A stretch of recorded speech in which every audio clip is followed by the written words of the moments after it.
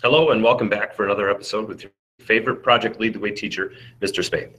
Today we're going to be calculating the sewer lateral slope calculation. We are going to be basically figuring out how far down our sewer pipe needs to be below our building to maintain a good slope down to the city sewer so that we don't get any backups or any sort of nasty things coming from our sewer system. So as always, let me share my screen with you and let's get started. Today we're going to start off with looking at the PowerPoint from 2.3.10, and you can read all about the history of sewers back from the Roman times and everything like that on this PowerPoint or on a different one. And what we are going to concern ourselves with is maintaining a minimum sewer lateral slope of 1%. So that's 1/8 inch per foot. So how does that equal 1%? So an 1/8 inch is 0.125 divided by 12 inches per foot multiplied by 100 to get a percent, and we have 1.04, or basically 1% slope. So slope, rise over run. We know this stuff, okay? So here's our slope, rise over run. We basically have this difference in elevation, call it our Y, divided by the distance from the building to the sewer main. Okay, distance from the building to the sewer main we can get. Open up your site plan, go to level 1, go to modify, and there's this little tool called tape measure. Here's our road, and this is where our sewer main is running. So if you go to, I believe it's either level 2 or no, if you go to the site plan, you can zoom in and notice right here, that's our sewer main here. Now that's basically saying a property line, but also your professors should give this to you. So under wastewater facts from the worksheet that I'm going to give my students, I'm going to say exactly where that sewer is running from. I'm going to say where it is above sea level, how many feet, and what diameter pipe it is.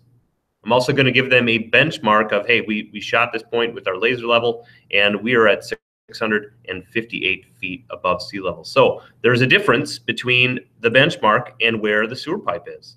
So that difference is it's a height calculation. That's an elevation. So right here, I know the elevation, and I know from where I place my building and where I'm going to have my sewer pipe leaving my building, I can get a distance.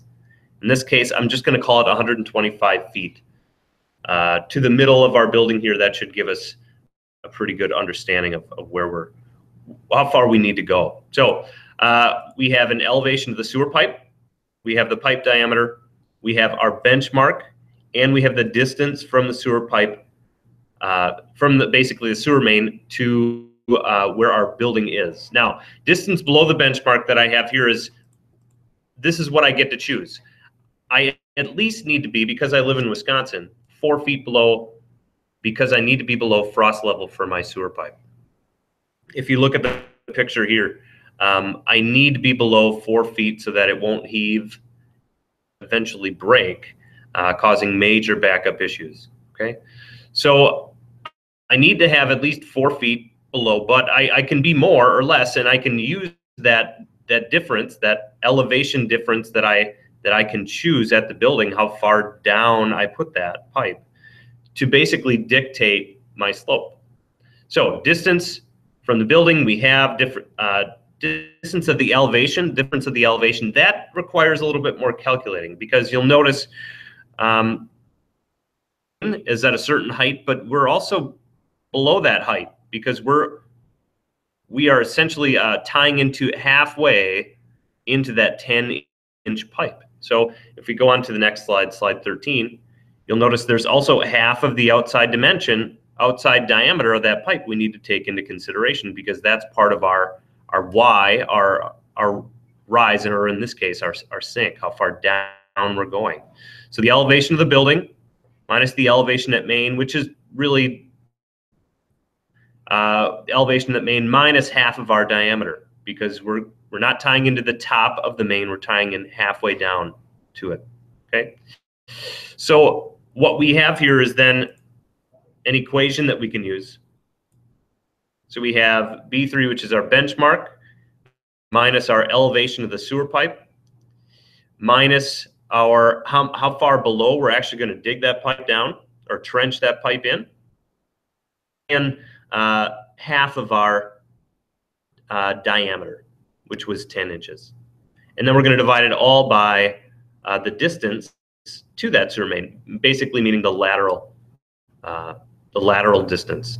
So that's our run at that point. Okay, so this gives us a slope, and I put it in a percentage.